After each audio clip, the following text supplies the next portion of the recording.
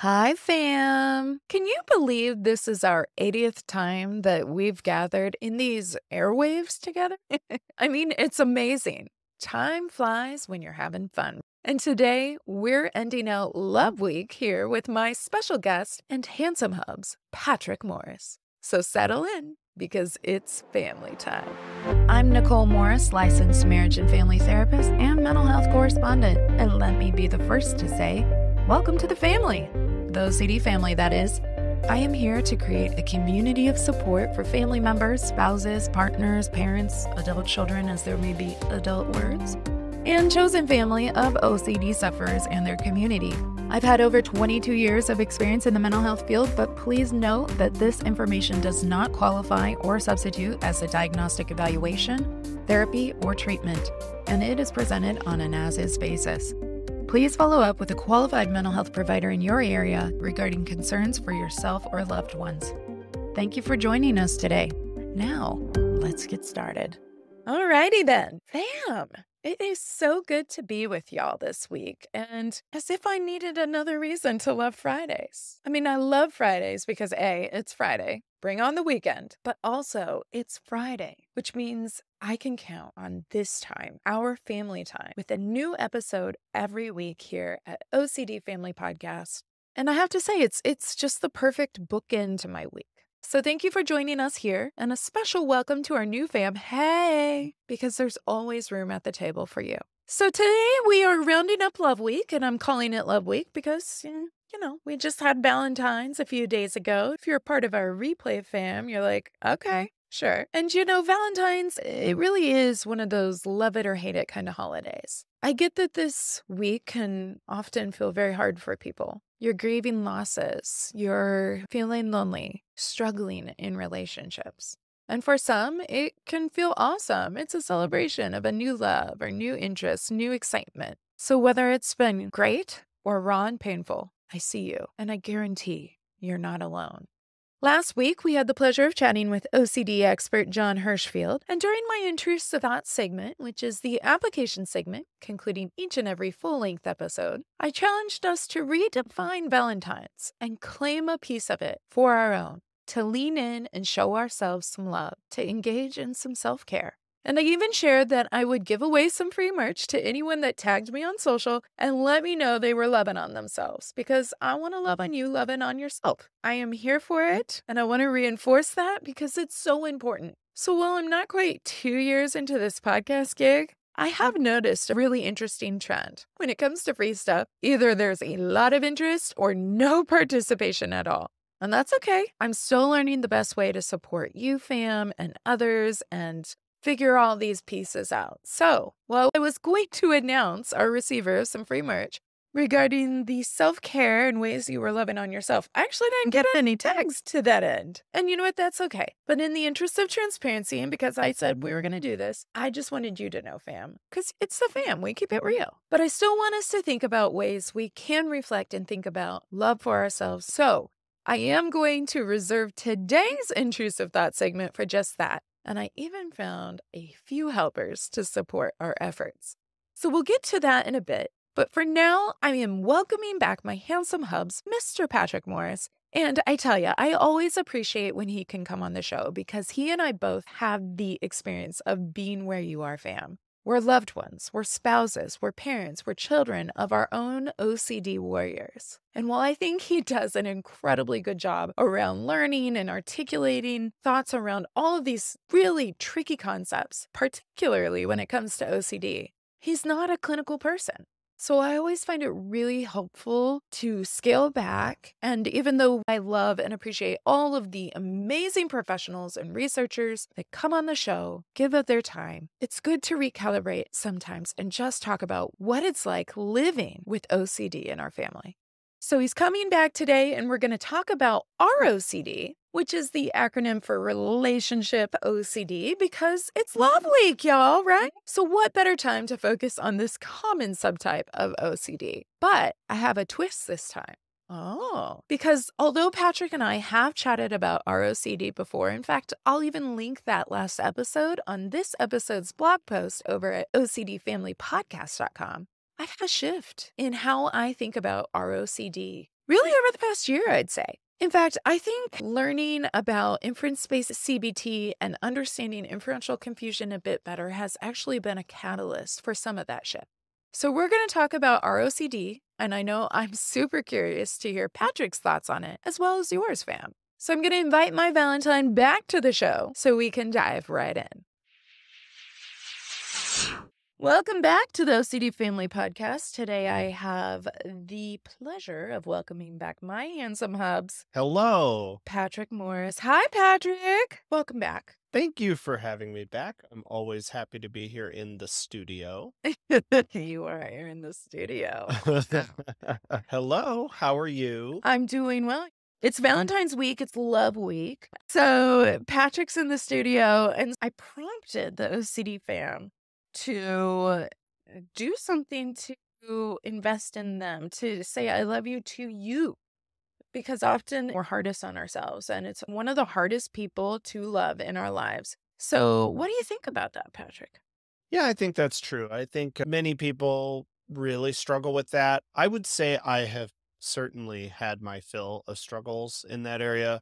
I've gotten better at it in recent years, just sort of making sure I take the time to do the relaxation that I need or whatever. And it's just been one of those things that I think it's actually harder to learn how to do it right than a lot of people think it would be. Yeah, I think what's interesting is one of the things I wanted to talk about, and we've talked about it a little bit on the show before, but I wanted to talk about relationship OCD because it tis the season. It is love week, True. right?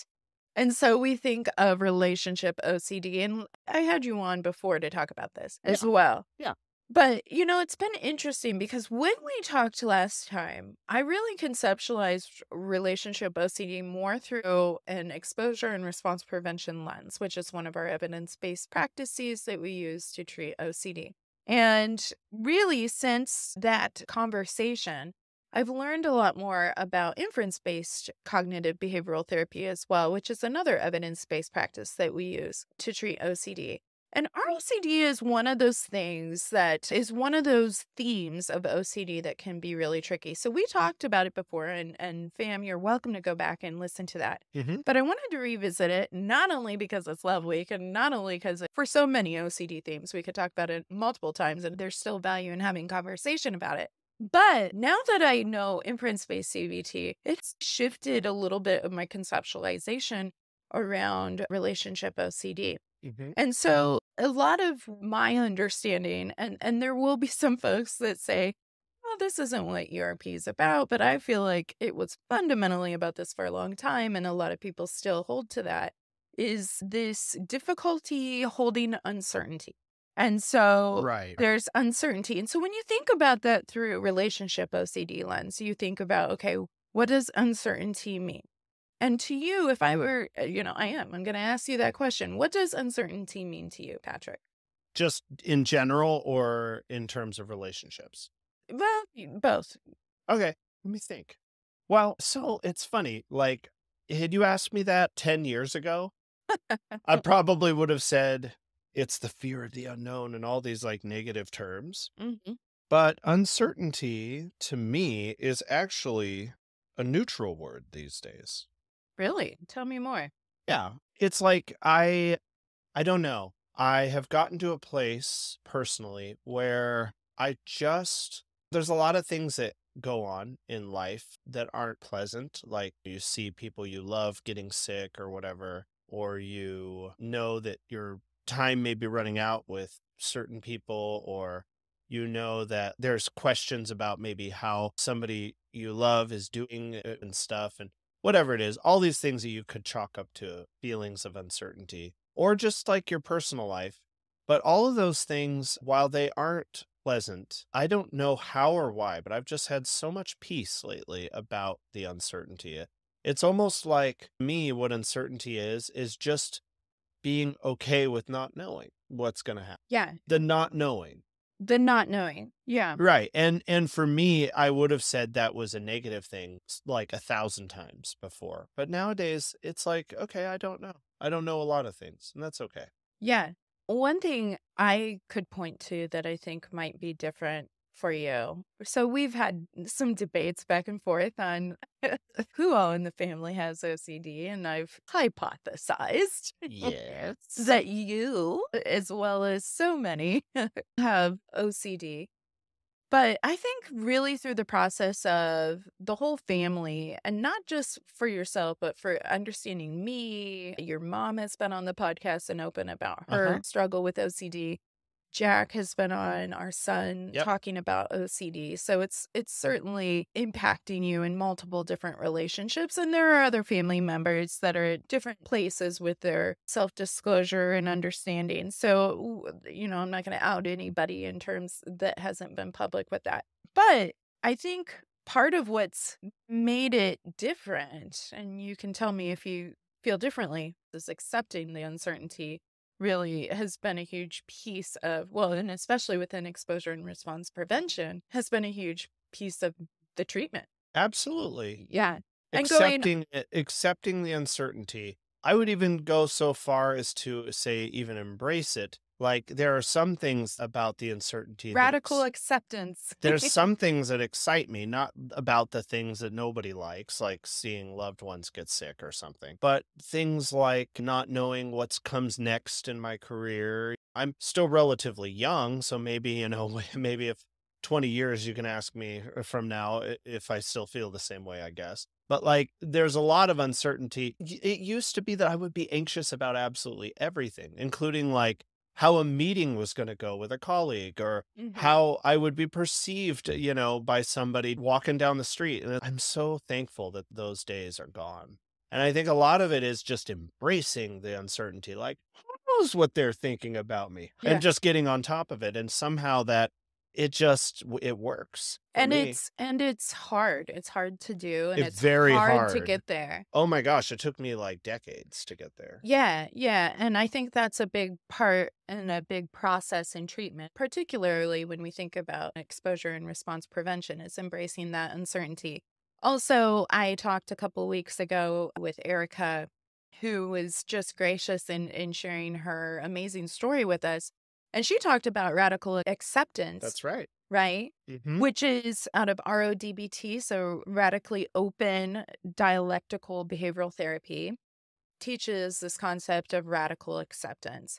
And so it is interesting that one thing I will say to a lot of new clients that come to see me, and I try to reiterate when I think about it here on the podcast, is that even though there's no great takeaways that we go, oh, yay, you have OCD, yay for you, woohoo, right? At the same time, one of the silver linings is so many people. I mean, if you think about advertising, we just had the Super Bowl last weekend, and everything's advertising what's going to make the better, prettier, sexier, richer, more fulfilling life, right?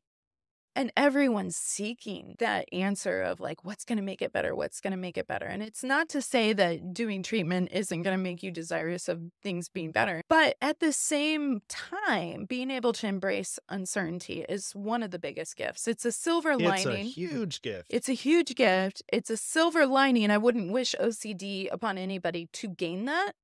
But being able to embrace that is a huge gift. Anybody with an open mind and an open heart to whatever it is they need to do for therapy and getting help can achieve it. I'm confident of that. Yeah. Because I mean, I was really anxious back in the day. I mean, super, super, super. Just I remember I'd go to work feeling completely destroyed by my anxiety, and Hmm. I would be in. I'm sure people in the audience can relate to this. I'd go into a meeting where everyone was talking about different stuff, and then it would get to my part in the meeting, and it's like in these little conference rooms. And I still remember getting to a place where I would get so nervous that I would just freeze and I would just stop talking, and they would look at me and I was frozen. I'm amazed that they didn't like kick me out of that office, but yeah, it was just like I would just get so nervous, I would just sit there Hmm. and not even speak, even though they were like talking directly to me, because your brain goes into fog mode when you're that anxious. It just turns into total fog. Like you can't even like I don't know if it's a fight or flight reaction or what, like if your brain is conserving energy or what's happening, but it's literally like your brain shuts down when you Yeah. get that anxious. So I've been there, and I can tell you it's worth the work to get to the other side for sure. Yeah. And sometimes you wonder, like, does the other side exist? Is it a It mirage? exists. And It it does. does. It Yeah. does. It is. It's something that it sounds like lip service, but when you feel it, it's undeniable when you go, oh my gosh, I didn't know. Like you feel that weight lift off your chest and you're like, I didn't Mhm. know life could be like this. And it's a gift. So, if you were applying Mhm. the idea of uncertainty to relationship, then what would that mean for you? What do you think the main quandary is or Gosh, I would be? mean, again, it's going to depend on every person and probably the culture that they're in. I mean, everybody has different ideas about what relationships, and I'm speaking specifically of romantic relationships, what relationships are supposed to, air quotes, supposed to look like. I think that to answer your question, I would say for me, having been in the Christian bubble at an early age, I came into this idea of you have to be so careful about who you pick and everything because marriage is for life and marriage is for life.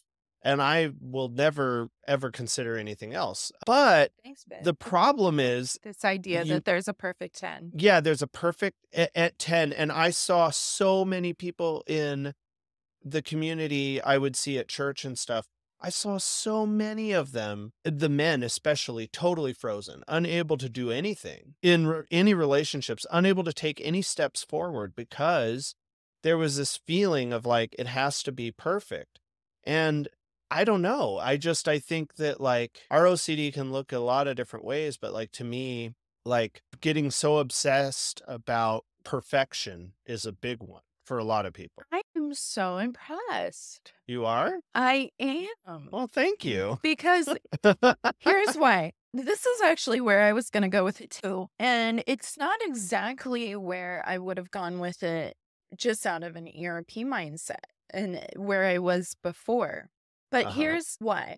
I think that a lot of times people think, am I with the wrong person? Like I think if I were to pull 10 random people and said, give me an example of uncertainty in relationship. They would probably be like, oh, what if I am with the wrong person? Right. Or what if I let the one true love of my life get away and we broke up and now I'm never going to find happiness like that again? Right.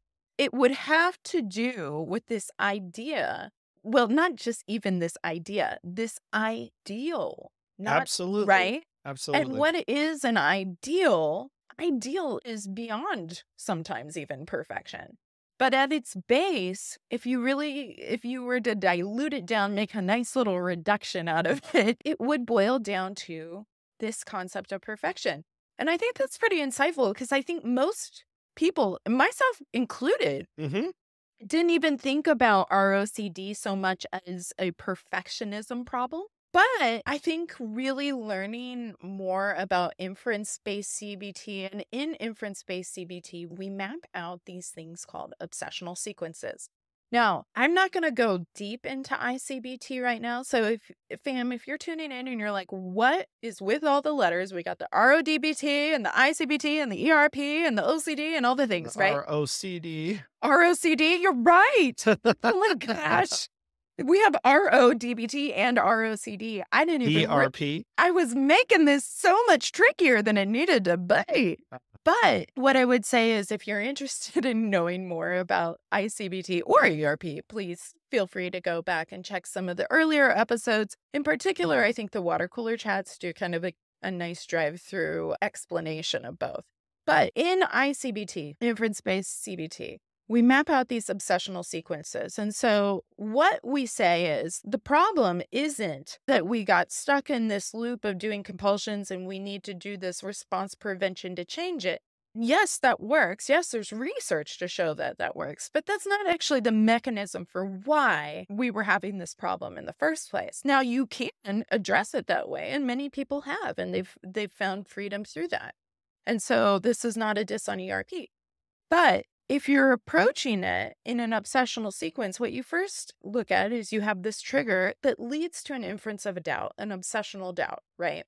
And so I think oftentimes people at that obsessional doubt point, which is just barely getting into the sequence, but really where we stop in ICBT, because if we can fix the doubt, if we can rectify that and base it in here and now reality and evidence, we don't even have to go through what's the meaning of this, what's the distress I feel as a result of this, and what's the compulsion. And so in thinking about this, and whether working with clients or just having conversations with colleagues in the field, I think it's so easy to stop at that obsessional doubt and go, well, the trigger is I'm in the relationship and I don't know if I'm happy. Right. Or I'm happy, but could I be happier? Right? Could I? I mean, the answer is always going to be yes. Always. You like won the lottery. Could you be happier? I'm sure. Yes, there's a way. There's always a way to be There's happier. a way, right? With anything. But Yes. but is that obsessional? I mean, I think if you ask 100 different people, they'd be like, no, of course. That's understandable, reasonable, realistic. Can I tell you a quick story? I love stories. So when I was working at a company, I won't name names necessarily, but I was working at a company a long time ago out in the Santa Monica, LA area.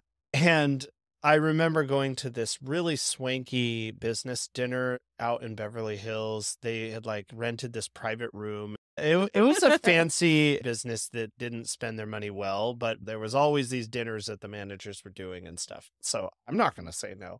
Anyway, I went to this, and I remember in particular, I had just gotten the ring for you to propose, and I was like 32 or something at the time. Sharing it with Some guy, I don't remember his name. Sorry, some guy. I don't remember your name. Oh, that some guy is listening. But he's like, hey. But I that was other guy's sharing wife. it with him, and he was probably like 25. And I was explaining like, yeah, I'm getting engaged, and I just got the ring and all this. And he was looking at me, I kid you not, like I was an alien from outer space. He was looking at me like, but like, how could you ever know who to do that with? Like he looked at me like, this is impossible. Like he looked at me like I was absolutely off my rocker. You would have thought that no one had ever heard of getting married before. The way he was talking. He's like, what? Wait, what? You're doing that? Like, not like, oh, you're going to be locked in. It wasn't any of that kind of stuff. It was literally like he didn't understand. And I had to explain to him, I was like, yeah, I'm getting engaged, which I thought was normal. And he's like, in LA, it's like, and he was literally, but what was so cool about that conversation was it was like out of pure, genuine place in his heart. Like he wasn't making fun of me. He wasn't doing anything weird. He was just genuinely shocked and did not understand how it was. And he asked me directly, he's like, but how do you feel comfortable that you've ever made the right choice? Like, how could you ever know? And I said, well, I mean, I believe that you make a choice and then that person's the right one because they're the one. Because that's the choice you made. Because that's the choice I made. How do you know you picked the right avocado? You might squeeze it first, but the one you get is the one you get. Could there been? Squeeze it. What's the firmness? It appears on avocados. My avocado people are like, I get you. No, I get girl. you too. Which reminds me, I remember when we first moved here, I was at the store and this older gentleman came up to me and he was like, my wife said to get avocados, how do I pick one? And they were like all hockey pucks. They were so tough. And I was like, this isn't your jam, man. He's like, you don't understand. I got to come back with an avocado. And I said, tell her it was a hockey puck. And he was like, I'm like, trust me. She'll be like, oh, because it's useless. It's too hard. It's not ripe yet. Yes. And I'm sure there's a life lesson in there somewhere. You know what I mean? I'm going to use the ripeness in an analogy here because that's how I roll. But it's like, how do you know? Is there one that's more ripe? Could it be less ripe? What if I'm not looking enough? What if I don't know what firmness is anymore? Right. What if my gauge for firmness isn't the same as the gauge of everybody else around me? Which wouldn't matter. That would be irrelevant if it's what for if you and not for everyone else around you. Or what if I'm settling and everyone else is getting the better avocados because I don't know what a good avocado is? I feel like we could have had this conversation 10 years ago. Oh, yeah. Oh, my word. We could have. But even 10 years ago, I was getting engaged to you. I know. Well, more than 10 years ago. We were married 10 years ago, but. Right. Yeah. But what it was, the point is though, is like this kid though that I was talking to, he did not understand it. yeah. Well, and what's interesting, okay, so I counter your story with another story, a memory of mine, and then I'll get to the actual Okay. point of all this. But it made me think of this. Yes. Do you remember when we were dating and you lived off a really nice area of West LA? Hmm. And kind of by the Grove, if anyone's familiar with that area, near CBS Studios where they shoot Dancing with the Stars, things like that. Uh-huh. But anyway, we were dating and you and I went to the Edison downtown because one of my best friends from childhood and her husband were in town I remember. visiting. Yes. And so, and we, you know what? I should pull up a picture. We went to the Edison downtown where you had to there was a dress code to get in. It was real swanky. You kind of got in through the Oh, I bouncer. remember. You go down to the basement. It's So like fun. this old speakeasy. It's the original Edison. It is. They have Edisons around now, but Yeah, because that was like the original one. We went with your sister and our brother-in-law Orlando. in Orlando, but that's Yeah. a very different vibe Very different. and it feels like much easier to get at because it's like Well, Disney World territory. The one in Orlando is like Steve. commercialized. Yeah. But the one in LA is like one an in LA, actual fancy club. You wouldn't necessarily know Yeah. it's there unless you Yes, knew. exactly. You walk up, you have to meet a dress code, which they love a good dress code in LA. Yep. And you couldn't wear like open-toed shoes if you were a man. There were all sorts of different things, unless you were super cute and then they didn't care what you were wearing. And so That's true. we went down, loved the Edison, met up with one of my dear friends, one of my best friends from elementary. I remember. And they talked about meeting each other and they knew. They knew that they were going to be together and we had dated like 6 months or so. I don't even know how long we had been dating. Oh yeah, they told us this and we're like, really? Well, like, how is it? Okay, so Patrick's got anxious fumes seeping out of him because he Forgot very about much that. had this vibe of, well, am I supposed to know? I didn't know like that. And Yeah. he had a very difficult, very painful breakup and end of a relationship before we dated. So he was dealing with some of that, but also he was also like, how do you know? Kind of thing. Yeah. And it's funny to hear because just then within about a year and a half time, you were like, I mean, what do you mean? This is pretty normal. But again, I think even you and I had to process. I was like, that's not us. That's them. And good for them. Like, I'm glad they felt some positive vibes. Could they have found better partners out there? Could anybody go find something bigger, better, smarter, sexier, funnier? 100%. For sure. Everybody can. You can always find, just like you can always, it is similar to that conversation of, I'm upset, but there's people that have it so much worse off. Sure, we can always find someone that's worse off. Right. We can always find someone better. And so often, I think the misstep is getting caught up on the question of, but what if there is someone better out there? Oh, honey, there's someone better out there. Well, there's always someone better out there. Right. It doesn't mean you found your perfect, absolute person. It's just the wrong focus. Right.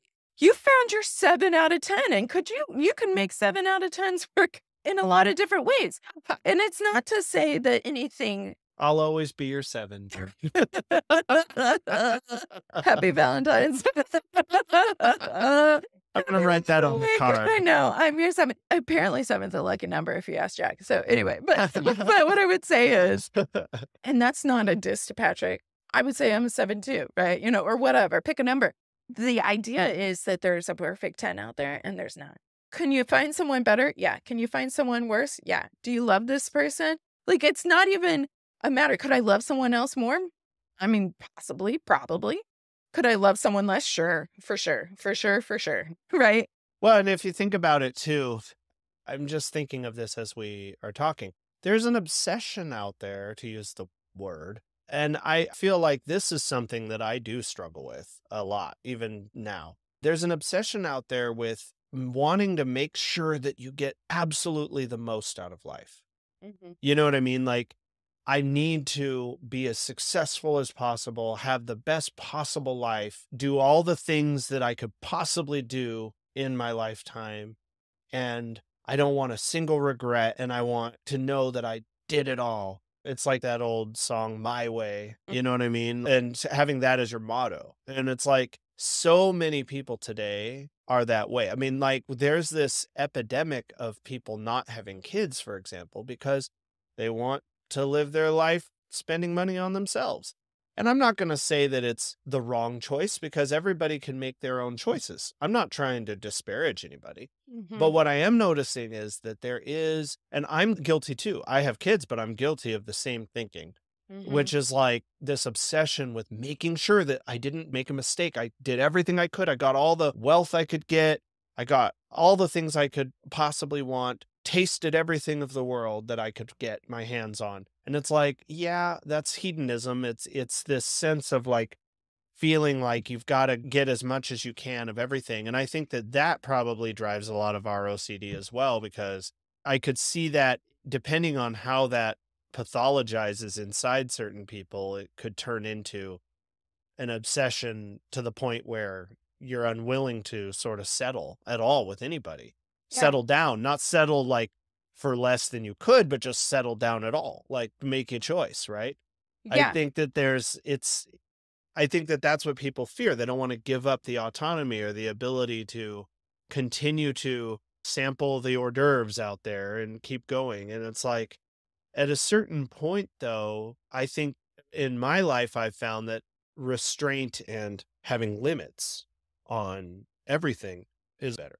Yeah. Well, and one of the things you said that brings us back full circle to this idea of perfectionism was what you said. And I think when you flesh it out, I always tell clients when we're trying to come up with obsessional doubts, they're like, but I don't know. It's so funny because it's a parallel to what we're talking about. But I don't know if I got the right one. Right. And I'm like, let's workshop it. And if it doesn't answer the questions for us, then that will come about naturally. And that'll help us do some foundational stuff underneath that. But what you were saying through that as you were kind of fleshing it out is you're like, yeah, because more or less, you didn't use this word, but not wanting to commit to something for fear of making a mistake. Hmm. And fear of making a mistake, what is I perfectionism? think it's even more than Perfectionism, that. but I'm just saying you were saying that, and Yeah. it brings it back to this concept of perfectionism because perfectionism is about wanting it to be perfect, not wanting to make a mistake, not settling for less than ideal. And it is impossible Yeah. to find perfect. I think a lot of people out there would say that it's the fear of making an irreparable mistake that people, I think, fear the most. They're like, at least for me, actually, just speak for me. I was afraid of making irreparable mistakes, like things Mhm. that once you do, they're done. It's like, I don't know, like things that are non-reversible things. There's There's a, very few things, though, that I would say are absolutely irreversible. Say you're in a relationship and you decide to get married. You may not want to get a divorce. You may not want to separate. You may not want to be widowed or a widower, but absolutely, like aside from someone totally being taken out of the equation, you can choose to separate. absolutely. You can choose to divorce. It doesn't, and I'm not saying they're like, yeah, go do that. I'm just saying like the idea is often the construct in our head that it's irreversible. Absolutely. There is one time when we were dating, I had a car that had many mishaps and problems over time. But I remember once my car broke down and I was in the field off seeing clients and it broke down somewhere in LA and I ended up having it towed to a handyman shop and it was going to be expensive and this was before like online this makes me feel a little old but this was before like online banking apps made it easy to transfer within an app or something to that effect. Oh And man. so I remember like, oh, I was going to pay to fix this car. It was going to be so much. It was ridiculously expensive. And so I was like, oh, and I had money in my savings, but I need to move it over to my checking. I was like in an IHOP, flipping out, right? And I remember calling Patrick and he was like, what do you want me to log in? I think you could do it through the computer. You couldn't do it though easily from a phone. And I found out there was a Chase like 9 blocks away. And I'm in heels. And I'm in like professional clothes. And I'm like, no, I'm going to walk the 9 blocks through this like, kind of sketch area of town because I need to transfer Yeah, it. I remember this. But I remember Patrick being like, well, you can delegate some of this off. And I'm like, I can't. I Oh, can't. yeah. The reality was I totally could. I could have just put it on a credit card. I could have had my maybe boyfriend, maybe fiance, I don't remember if we were dating or engaged yet, transfer money over. I could have given him, you know, whatever. But I was like, no, I can't. And if I give him my password and this and that, right? And so instead, I walked 9 blocks down. I transferred money and walked 9 blocks back to the car repair, having a lot of anguish. And really, it was a situation that it has to go this way or else was in my mind. And I really had probably greater risks, if I think about it, walking down Probably. there and back than I did had I just allowed myself to be a little more mentally flexible. But yeah, it's really interesting. And I feel like I may have seen something to this effect in my ICBT treatment group. But also I found this really interesting blog. It's on a website, and I will list it there on the blog over at OCDFamilyPodcast.com, where I list all resources and citations used during any given episode. But I found this really interesting article where the conversation shifted, and it said what we need to really think about is not necessarily how uncertainty lends itself to ROCD. And he wasn't actually even talking about ROCD, but I felt like this was a perfect fit for my conceptualization around ROCD. And he talked about, actually, it's more about ambivalence. Ambivalence. Now, some people will use uncertainty and ambivalence synonymously, but I don't think it is. I think uncertainty really doesn't have I can hedge my bets and I kind of see the clear path, but I'm feeling anxious and what if? I think uncertainty is like, I don't know what's going to happen, right? Right. Uncertainty is a cancer diagnosis. Yes, you could die. Maybe you won't. I don't know what's going to happen. You go through treatment. Right. I don't know what's going to happen, right? Right. Ambivalence is a little bit different because ambivalence really talks about having that pull, that wrestling, that mixed feeling, really, of I can see pros and cons. And when we think about relationship OCD, oh my gosh, right? If someone had no pros, why are you with them? Some of y'all are like, right, preach. Very few people have no pros. Right. Yeah. I'm sure there's some. Right.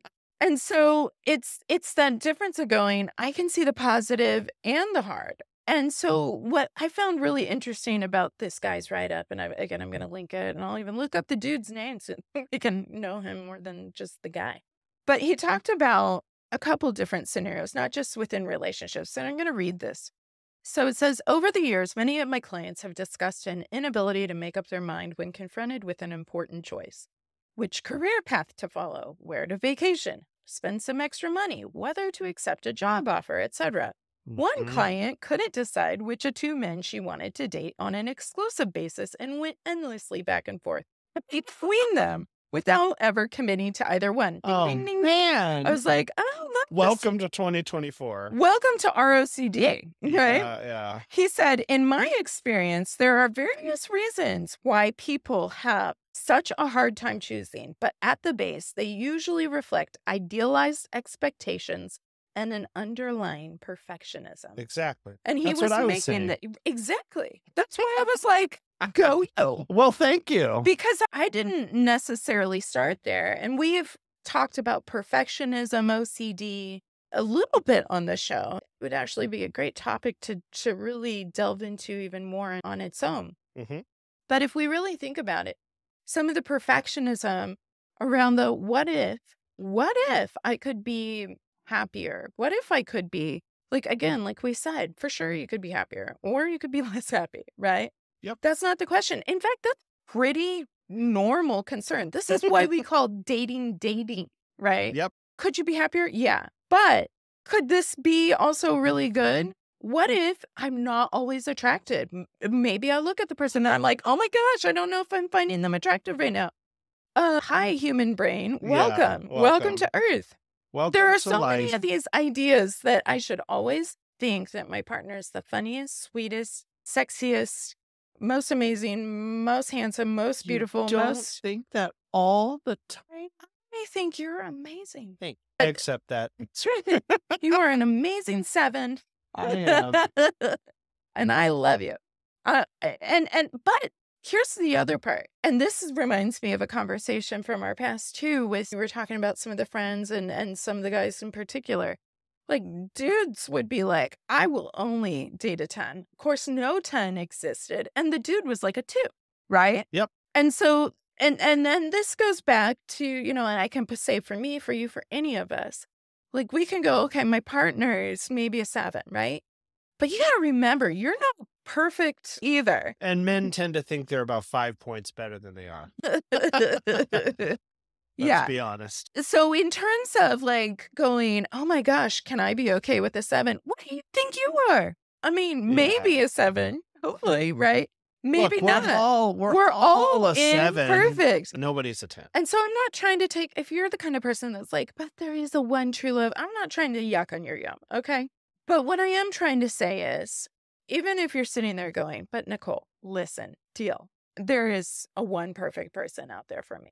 There is a one person out there that you may go, this is the one person for me, but they ain't perfect. And neither are you. And that's where it comes down to it. Mm-hmm. Right? Because can you see no clear path forward? No. You can see positive. So they're such a good person. They're caring. They take care of this. And they always think about that. And they have good credit or whatever the thing is, right? Mm-hmm. And then on that same token with the same person, but I don't know, they do this thing and it's kind of annoying and they can get caught up on the little things. Guess what? We all have those things. You do some annoying shit too, sweetheart. Like we all have those things, right? Every relationship accepts a set of problems with their partner. Yeah. I read a book one time. There was a sentence in there like, Bobby went to a party with his wife, Mary. Bobby got jealous that his friend, Joe, his wife doesn't give him a hard time about XYZ. But what he doesn't know is that Joe's wife doesn't let him go out with his friends to the bar on Saturdays the way Bobby's does. And it's just like on and on. And the point is, every single time you see another relationship and you're like, but they have something that I want. It's like, yeah, but I guarantee there's things you have they don't have. Every time. And it's like we were talking about last week. I was talking with John Hirschfield and he was saying it's irrelevant to compare those things. It is. But what's also missing from that story is that Joe leaves his hair shavings in the sink. Exactly. Whatever the other dude's name, he was forgettable. Bobby. So first of all, that's not going for him. Yeah, Bobby. And Bobby leaves the toilet seat up. No one's perfect. There's going to be that annoying stuff. Yeah. And that's okay. And so if anything, for this Valentine's Day, it's to pop that balloon that there could be a more, of course there's a more quote unquote perfect ideal person out there that's better, faster, fitter, stronger, smarter, funnier, cleaner, whatever the thing is. But the reality is that perfect doesn't exist. That's right. Okay, so we're going to end it on a light note. Since we're imperfect, we're going to have some fun together. And I created a game called Doubt Much. And this was inspired, if you've ever played the game Ransom Notes, where you get some random words and you're given a prompt and you have to come up with a response with these random words to define the different meanings. So I have some examples here. Who doesn't love an example, Patrick? Exactly. I need examples. I learn from visual observation usually. So an example here, if the prompt was something like, what does response prevention mean? Okay, so response prevention is the latter half of exposure and response prevention. You would pick from these random words. Here's an example. It says face fear, no more sticky brain. So we use those random words. Another example, describe the OCD bubble. No correct drama. There you go. Right? It's made up drama. It's imagined. Yes. Okay. So this is how we're going to do it. We have different cards and it has to fit in your bubble. So I have these. These are going to be attached on the blog over at OCDFamilyPodcast.com. Just look for this episode's blog and you too can download the Doubt Much game. And so what you're going to do, there's about 7 or 8-ish words that can fit in here, folks, because this is always going to be even more helpful if you use specific themes to come up within your family or your loved ones. I have a blank page where you can put in words that may be more applicable to what's going on in your household. So what we're going to do is maybe I'll have you pick 2 cards and I'll pick 2 cards. You can create your own cards. I've also made ERP and ICBT themed cards. So why don't you pick one of each and I'll pick one of each and then we'll see how that goes. So which question would you want to do first? Give an example of an intrusive thought. Okay. Here we go. Done. Done. Okay. What you got? Okay, so the question was an example of an intrusive thought. Uh-huh. I have, dad fear they throw sick child. We have very similar ones. I said, mom not pray, child sick. Nice. We're very much parents, aren't we? We're parents, and I like how we, really personalized it to our roles there. Yeah, Okay. exactly. That is funny. Yeah. Okay, how about this? I'm Okay. going to describe an unusual compulsion. Depending on how it goes, you could set a timer or you could go, we could do it in a minute or less. But if you find it dragging on, you could set a timer. All right, what you got? I have quickly wipe, soak, right arm. Oh my gosh. We're like 2 brains. You're my perfect, imperfect 7. I said, throw towel quickly. Stop danger. Yeah. Okay, let's do one of each ICBT. All right. Okay. So ICBT, create an obsessional story. All right. Create an obsessional story. Okay. Okay, I think I got it. I totally got it. And All I right. love it'd be like a motto. As an obsessional story. I guess. I mean, do we want obsessional No, we stories to don't. be We don't. mottos? All right, you go first. It's like I could live by this obsession. You go first. Okay, my obsessional story says, me not help her, heart danger, dead. Oh my gosh. I wrote, dad not help, they did.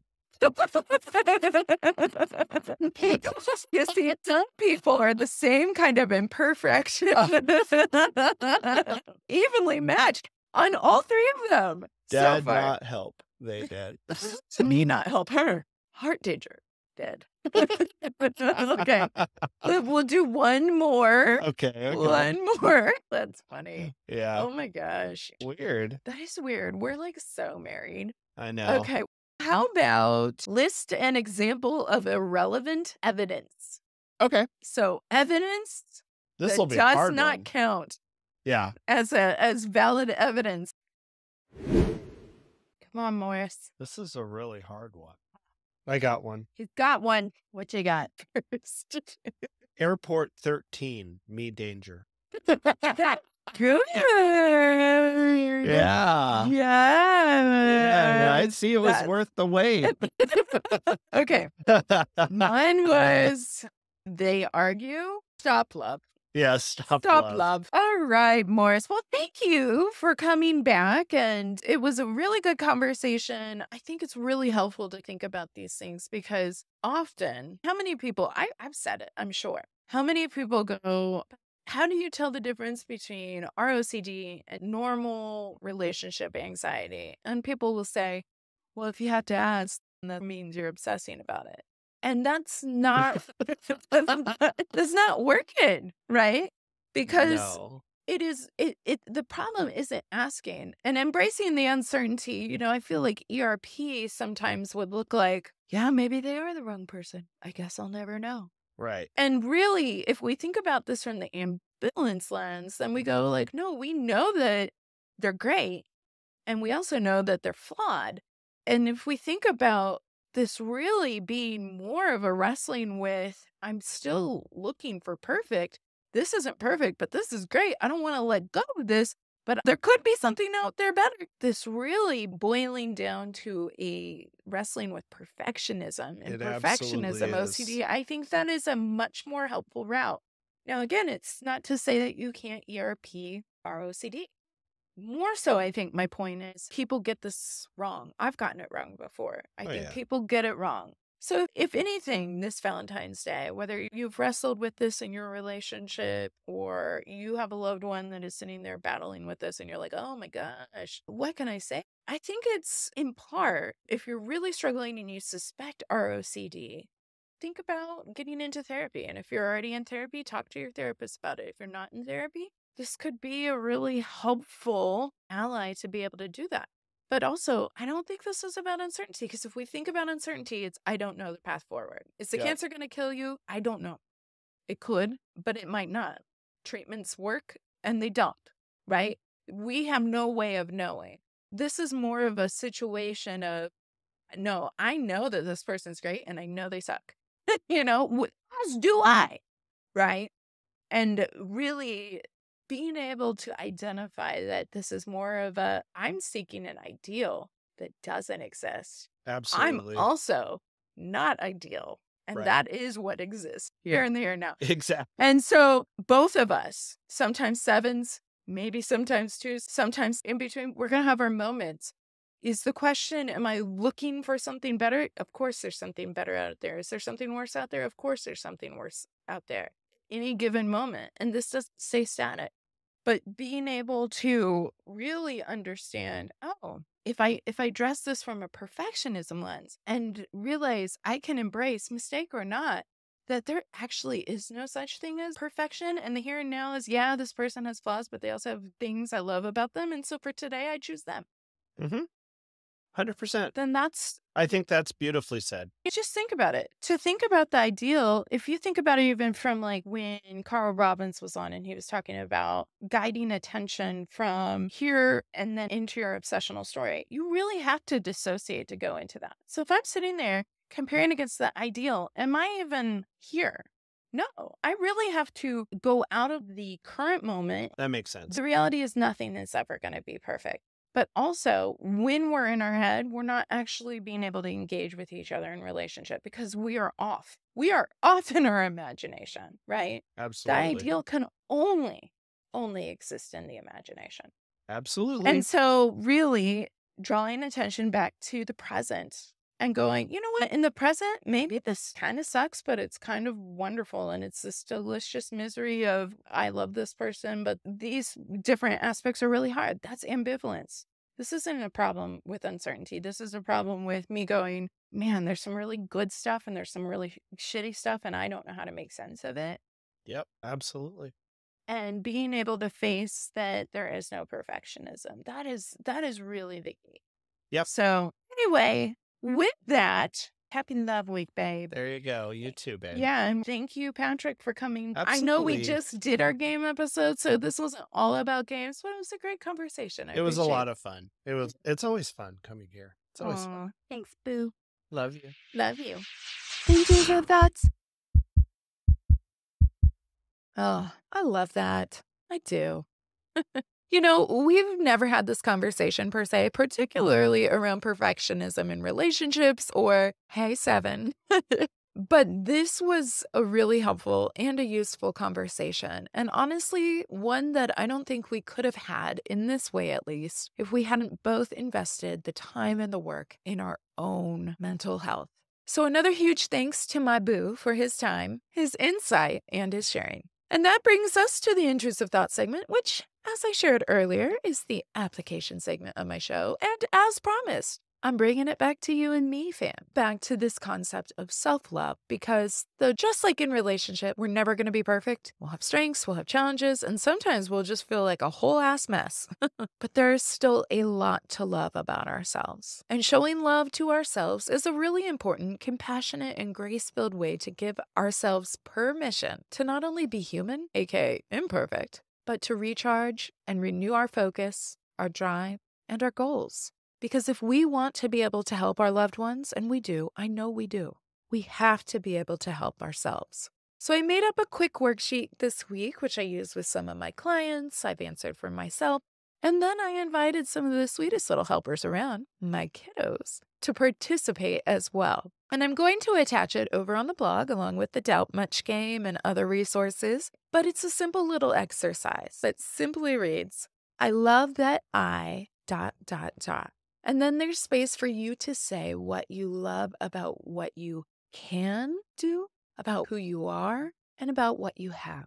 For kiddos, I find sometimes drawing this out, but hey, adults can have some art time too. Feel free to express this in whatever way you want. It's a little spin on love, a value-driven spin that helps us reflect on our self-love in these specific ways. So I'm going to invite my little helpers to complete this exercise, and I want to challenge you to complete it too.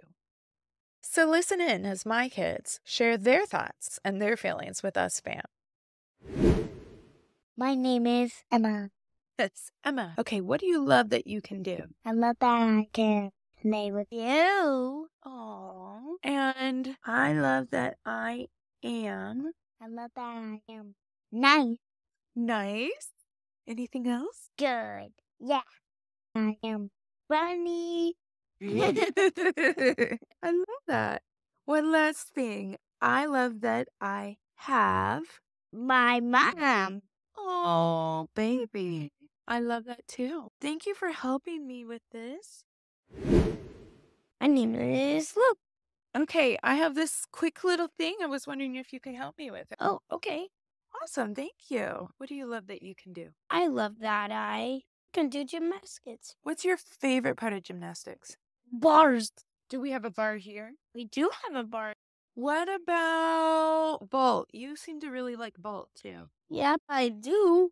That's true. Next one is I love that. I am calm and happy. Oh, you are.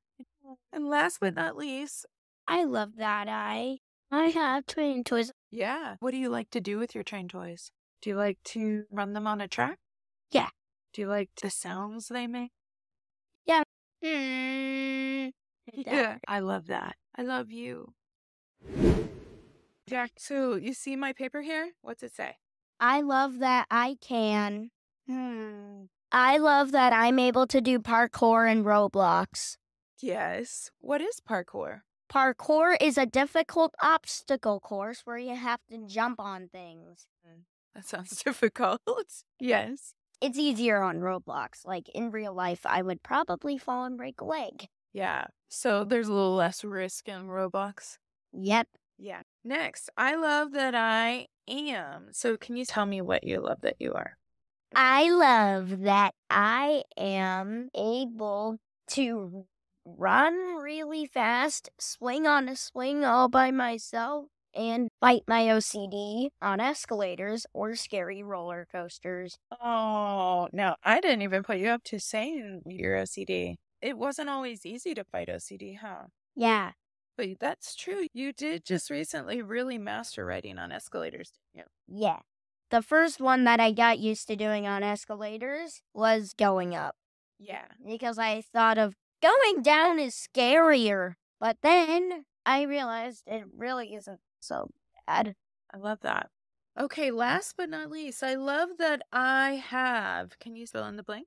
I love that I have been super smart at school. Yes, you have. What's your favorite subject? Do you have a favorite? I'm kind of still deciding. That's okay. Thanks, Jack. I love you. Oh, fam. I'm their mom, so, bias. But I am just loving them sharing about what they love about themselves. It is so pure. It is so innocent. It is so authentic. And like I said, I did this too. And I have to be honest, I actually felt pretty special after I answered some of those things. It was such a good grounding reminder. And hey, well, Jack knows that my podcast and our time together is about OCD. He didn't have to say he loves OCD. In fact, he could not touch that with a 10-foot pole because we know what kind of torture and terror OCD can bring to our sufferers, to our families. But not only did he bring it up, after seeing the peace and courage he has had grow tenfold as he's mastered so many obsessional doubts this year, I'm not surprised either. Because he's proud of himself, fam. He knows. I know, gosh, I'm guessing you know what all that means, how hard he had to work for that. And so not only is he proud, but he loves that about himself. I mean, it's so beautiful. So since I was so encouraged by his insight and strength, I wondered if he might have a word or two that he would like to share with you, fam. And golly, I'm glad I thought to ask, because here is what he had to say.